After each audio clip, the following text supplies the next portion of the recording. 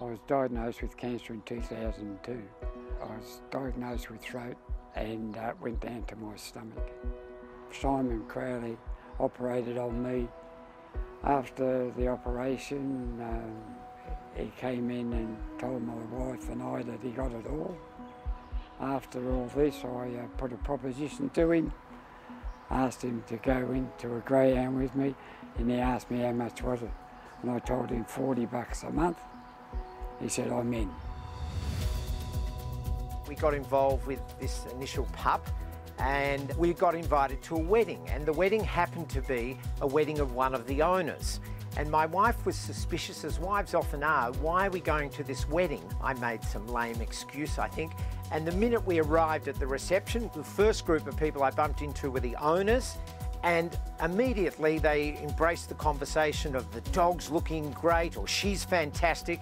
And my wife grabbed me by my ear, took me outside and said, what are you not telling me? And I said, oh, I forgot to tell you I'm involved with a greyhound.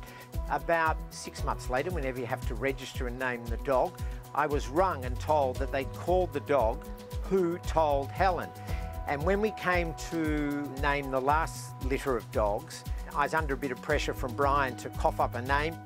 And in the end, I thought, well, let's call it Simon Told Helen. And as you know, it's been a fantastic journey since then, and we've had the most wonderful dog who's Greyhound of the Year in Australasia. It's been fantastic.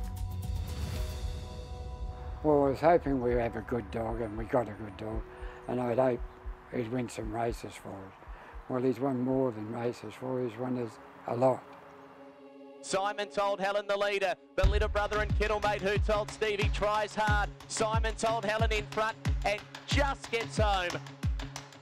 Certainly makes it easy to get out of bed every morning when you know that you've got a terrific dog in the kennel that's going to be competitive in any race you put him in. And Simon Told Helen the nose, because he's got the Roman nose. Again, he's just the ultimate professional. He's got one mind, he just wants to race. Everything he does, you open the kennel door, he wants to go to the car to race. You pull up at the dog checkers or the vets, he's looking for the racetrack and the lure, and he just wants to chase and he wants to race. It'd be nice to top off a career with this dog to win a Melbourne Cup. It'd be super.